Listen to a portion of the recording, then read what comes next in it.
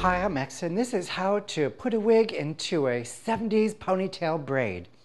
Well, these things usually don't go together, but I'm going to show you how.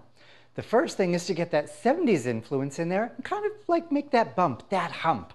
So first you want to take that side and top section and give it a little bit of a tease, as some people say, or as a hairdresser says, the back brushing or combing.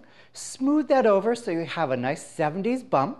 Then gather the rest of the hair that is not into that together and put it into a braid that kind of comes over the shoulder that gives it that other 70s influence, but it's now a braid. So together we have a 70s braid ponytail.